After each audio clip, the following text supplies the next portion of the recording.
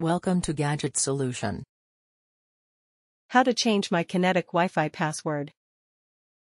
Connect to Wi-Fi with a device that has an internet browser. Try a laptop, tablet, or smartphone. Locate the IP address of your router, which is usually printed on the underside. Enter this IP address into your browser window and press Enter. A login screen appears. Enter the username and password for your Wi-Fi router.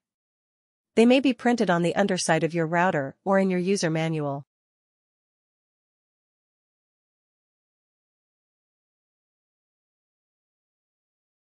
After logging in, you will be routed to your router settings page. Look for the settings page where you can change your password. Enter your new password twice.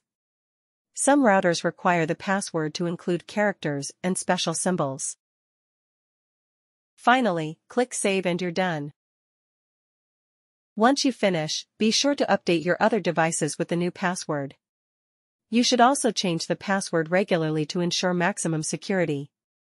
Now it's time to get online and enjoy a more secure Wi-Fi connection.